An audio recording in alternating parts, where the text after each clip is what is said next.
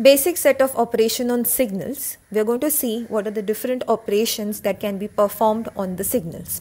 The first type is time shift operations.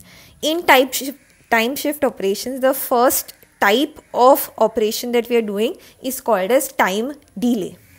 Consider y of n is equal to x of n minus k.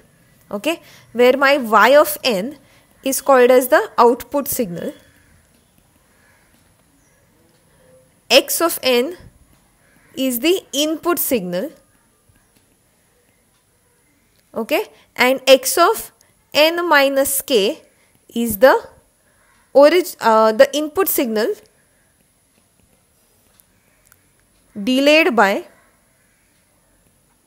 k samples. Okay, when you see a minus sign, that means you have delayed the signals by k samples. Your k could be 1, 2, 3, any value. Alright, let's see an example to understand the property of time delay properly. Okay, so we are looking at time delay related examples.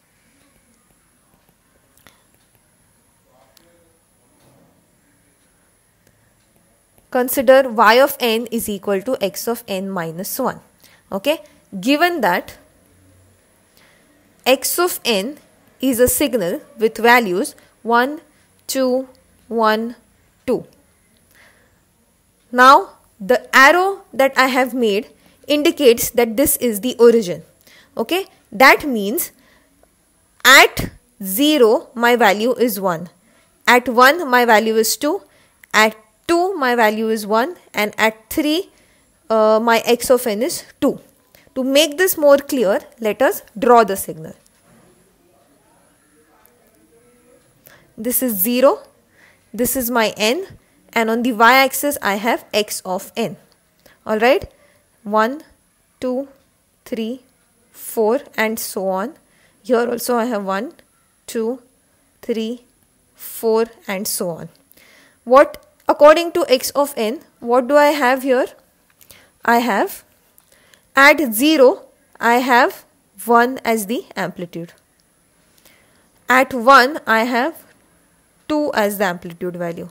At 2 I have 1 as the value, and at 3, at position 3 I have 2 as the value. This is my original signal. This is my original signal. Okay, what I have to do is find x of n minus 1. How do we find it? It's a very simple thing that you have to do. You have to make a small table. Okay, so in order to make a table, the first column of the table will be the value of n, the second column of the table will be the value of x of n, and the third column of the table will be the value of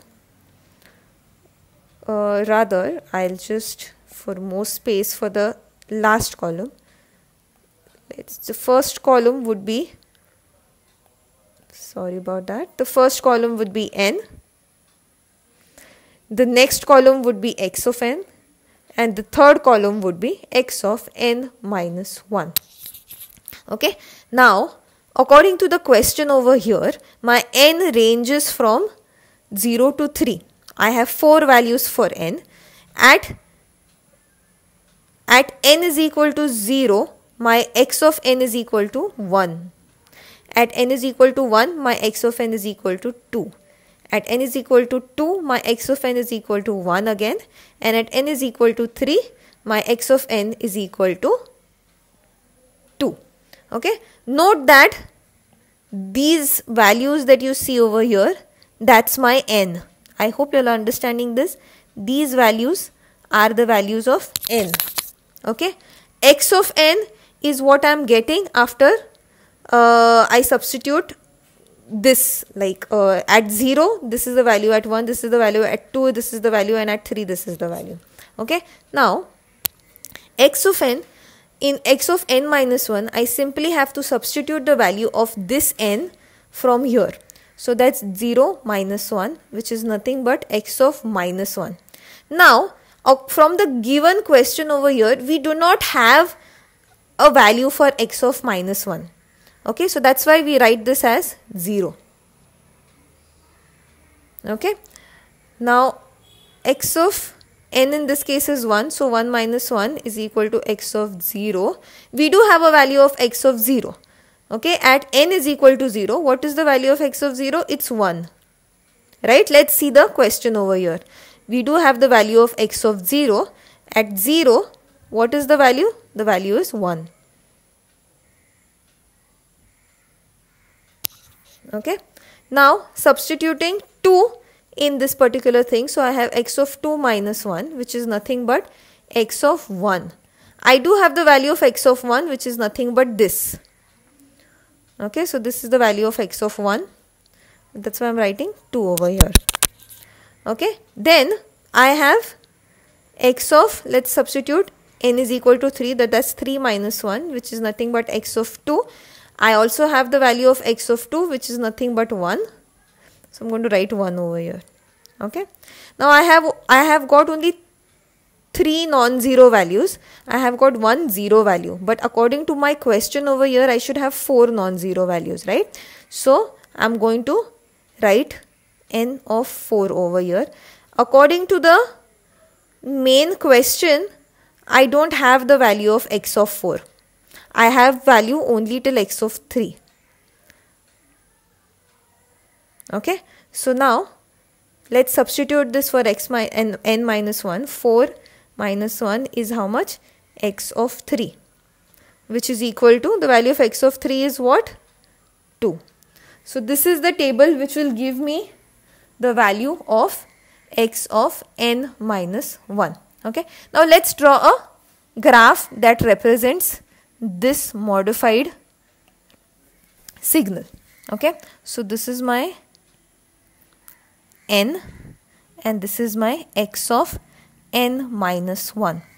Okay, this is 0, this is minus 1, this is minus 2, 1, 2, 3, 4 and so on. Okay, this is 1, this is 2 and this is 3 and so on. Okay, at n is equal to 0, at n is equal to 0, at n is equal to 0, what is my x of n? What is my x of n minus 1? It's 0.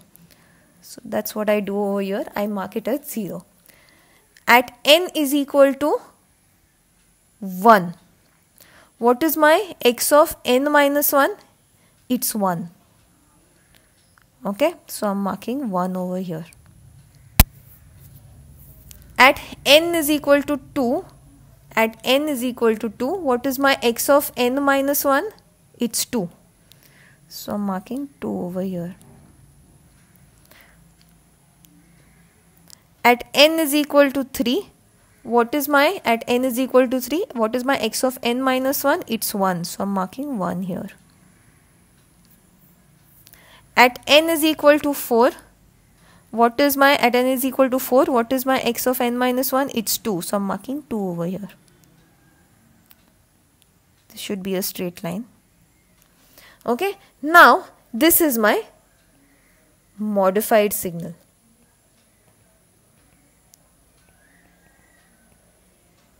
Alright, just for comparison, I'm drawing this signal and I'm drawing this signal and this signal again to see what I mean by time delay. Okay, so I'm just drawing the original signal first. This is n, this is x of n. This is the original signal. Okay, we have 0, 1, 2, 3, 4 and so on. Then we have 1, 2, 3 and so on. Okay, this is n, the y-axis is x of n. As per the question, at 0, the value of x of n is 1. At 1, the value of x of n is 2. At 2, the value of x of n is 1. And at 3, the value of x of n is 2. Okay, this is my original signal. Okay, now I'm going to draw my modified signal. Okay, this is 0, this is minus 1, this is 1, 2, 3, 4, 5. This x-axis is my, what is it? It's n. X-axis is n. Y-axis is x of n minus 1. Okay, at 0, according to this table over here, at n is equal to 0, my value of x of n minus 1 is also 0. Okay, so that's what I'm going to quickly draw over here. So at n is equal to 0, the value of x of n minus 1 is 0. At n is equal to 1, the value of this is 1, 2, 3, 4. The value of x of n minus 1 at n is equal to 1 is nothing but 1. At n is equal to 2, the value of x of n minus 1 is 2. At n is equal to 3, it's 1. And at n is equal to 4, it's again 2. Now this is modified signal. If you compare these two signals, now do you see that x of n starts with 0 and it ends at 3, whereas x of n minus 1 is delayed by 1 unit. It actually starts with 1 and it ends at 4. Okay, that means what I mean by this is the signal is shifted to the right by 1 unit. By this 1 unit, the signal is shifted to the right. So whenever you come across a minus sign before my original signal n, so this is x of n minus 1, right? Minus sign means delay. That means the signal is shifted to the right by 1 unit. That is, the signal is delayed by 1 unit. This is the time delay concept of the time shift operations.